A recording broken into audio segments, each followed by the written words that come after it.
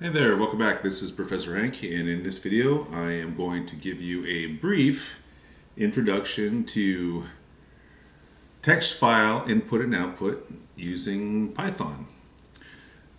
First, we'll start with a brief overview of text files and file I/O in general. Then we'll move on to talking about reading text files, writing to a text file, and then appending to text files. So what is a file? A file is a permanent way to store data. When your program finishes executing, if you want to keep any data that was being used by that program around for maybe use in the program at a later date, you need to store that data somewhere, and you can store that data in a file. Okay, now within files there is a position. For example, if you're going to read from a file that already exists, you open the file, and by default the read position is the very beginning of the file. You read a line from the file, the read position advances to the next line. You read that line from the file, then the read position advances to the next line, and so forth, right? So this is an example of sequential access, which is what we will look at in this video. Okay, so what's the basic process? Well, what we're going to do is we're going to open a file, we're going to process the file, and then close it. And by process, I mean we will either read some data from the file or we will write some data to the file. Okay, so let's talk about reading data from a text file. This is going to require that we use the open function. The open function is a value returning function, and we will assign the value returned by the open function to some variable. That variable will serve as our connection to the file. The open function is going to require two arguments: the name of the file and R, which stands for reading. By default, the program is going to search for the file we want to read from in the same directory as the program source file itself. To read from the file, we will use the readline method. The readline method will read one line from the file at a time. The data that is read will be read in as type string and will be returned by the readline method. We can then assign that to a variable. Once we're finished, we'll go ahead and use the close function to close the file. Let's look at an example. For this example, I've created a simple text file called data.txt. And data.txt has got just 3 pieces of data in it. Line 1, the word hello. Line 2, integer 10. Line 3, 8.6. Now remember, when we read in from this file, the values that are read in each one of these lines is going to be stored as a string. Okay, so I've created a Python source file named files.py in the same location as my text file. So what I'm going to need to do is I'm going to need to open the file for reading using the open function. Then I will read each line from the file using the readline method, right? And then once I've finished that, I'll close the file when I'm done. Okay, so how do I open the file, right? Well, I'm going to need a variable, which I'll just call A, and then I need to assign to that variable the results of the open function. Now the open function is a built-in function, and it's going to take 2 arguments. First argument is going to be the name of the file itself, and in this case it's data.txt. Okay, and I'm going to have to specify the mode that I'm opening the file in. And in this case I want to open it for reading, so we're going to have R. Okay, now once I've done that, then I can read each line from the file using the readline method. So a dot readline. Okay, and what I'm going to do with that is I'm going to assign the value returned from readline to a variable named input. Okay. Well, sorry, I can't use that. It's reserved. It's a built-in function. I'll just call it data in. How about that? Okay, data in. Okay, and then once I've read that line, I'll go ahead and print it. Okay, so once I've done that, I'll go ahead and close the file by calling the close method. Okay, now let's just test it, what we have so far. Okay, and you can see over on the left side in the shell, there's the hello, the first word from the file, or the first line from the file. Okay, now let's just repeat this 3 more times, okay, because we had 3 pieces of data, right, in that file. Okay, so let's go ahead and run this. You can see there's hello, there's 10, and then there's 8.6. Okay, all right. Now, this worked great because I knew ahead of time exactly how many lines of data were in that file, right? So let me revise this. Okay, let me show you another version where I could write the program and read all the data in the file, no matter how many lines there were, right? So without knowing ahead of time how many lines there are, I'm going to read each line in, right? So here's what I'm going to do. I'm going to first read a line, okay, and put that in some variable, which I'll call, in data, I guess, okay? And then what I'm going to do is I'm going to have a while loop, right? And if the file is empty, then readline will return an empty string, right? So what I'll do is I'll just test for that empty string. So while in data does not equal empty string, that's just 2 single quotes next to each other, what am I going to do? I'll go ahead and print what was read, okay? And then I'll get the next line, okay? So when we've reached the end of the file, when we've read all the lines, that last read here, readline is going to return empty string, and that will be our signal to break out of the loop. Okay, so let's try this again. Okay, we can see hello, 10 at 8.6.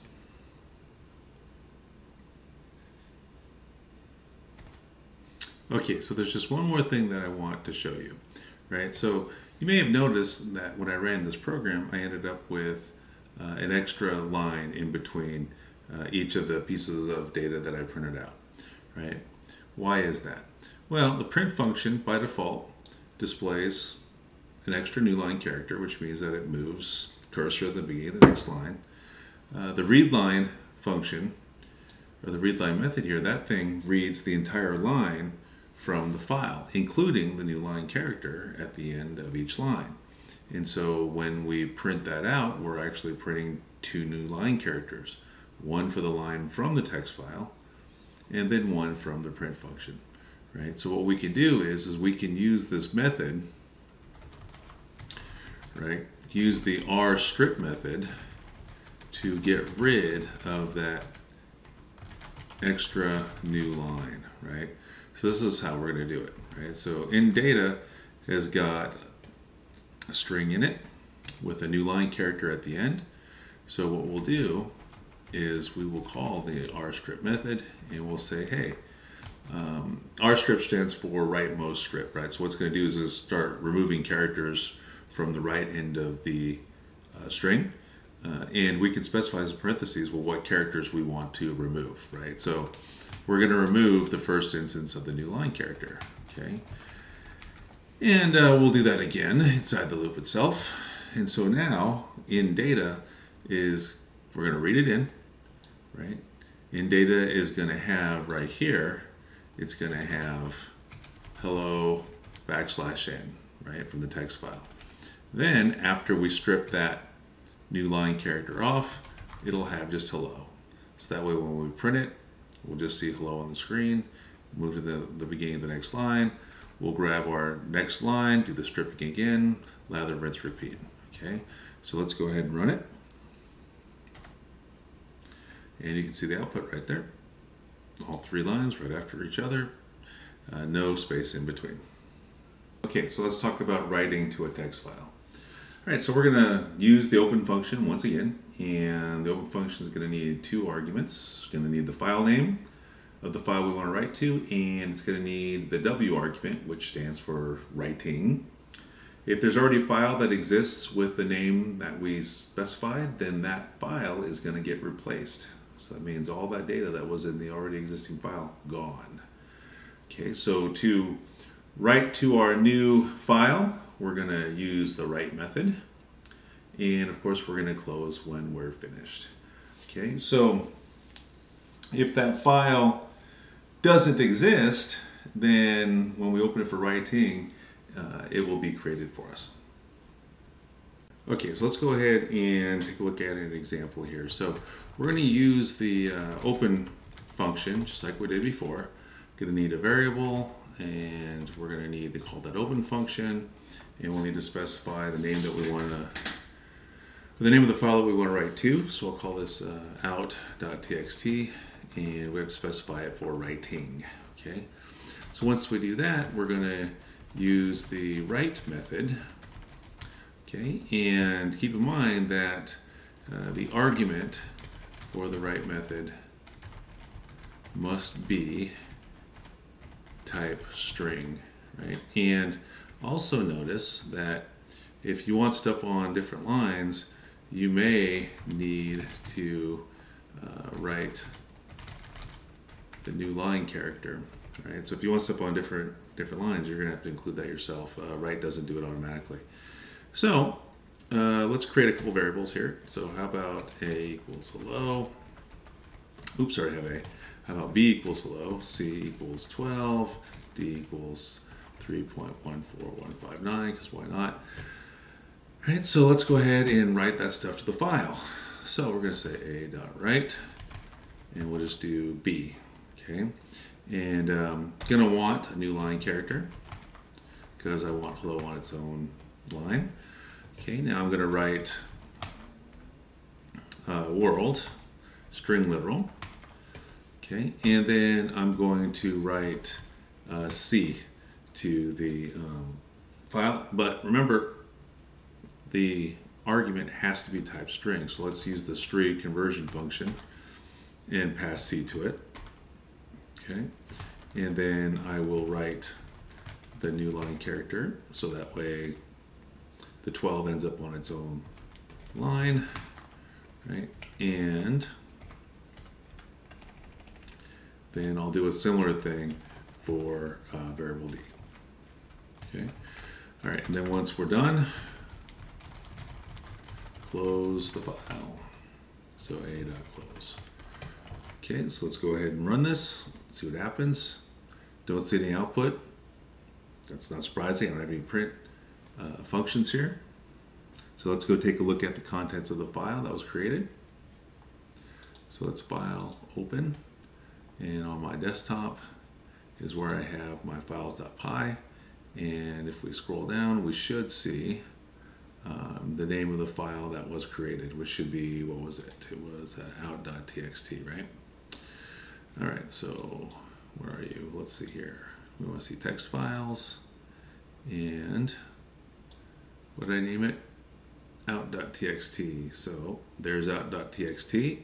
Let's go ahead and open that. And do we have everything in the file that we meant to put in there? Hello world 12 3.414.14159. Yep, and everything's on a new line because we put new line characters after everything. Awesome. So success.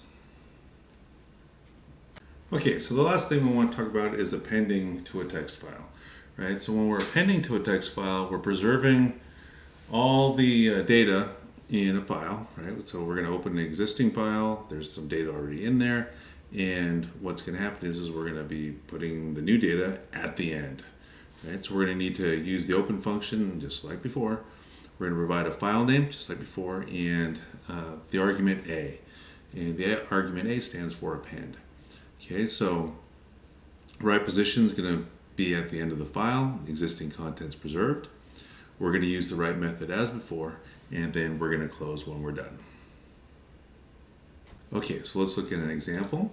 So what we'll do is we'll open the file we just created, out.txt, and we'll add a couple lines to it. Close it, and then we'll go examine the contents of that file. Make sure everything's there like it should be.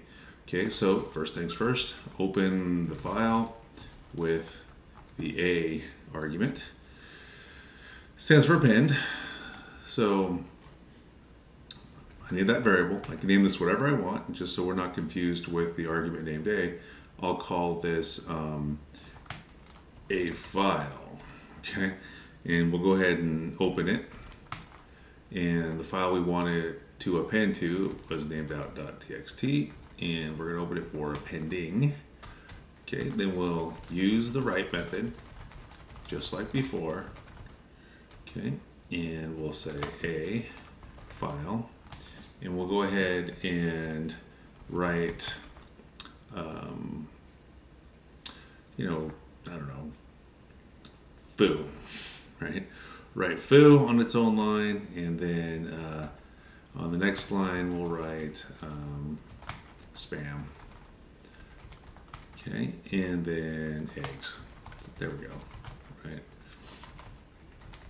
Write 3 pieces of data on the or at the end of the file. Okay, so let's go ahead and close the file. So we'll use the close method just like before. Okay, and then let's go ahead and run this. Okay, now let's go examine the file.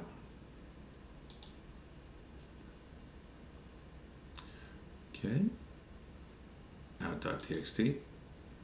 All right, and there we can see foo, spam, and eggs added to the already existing data.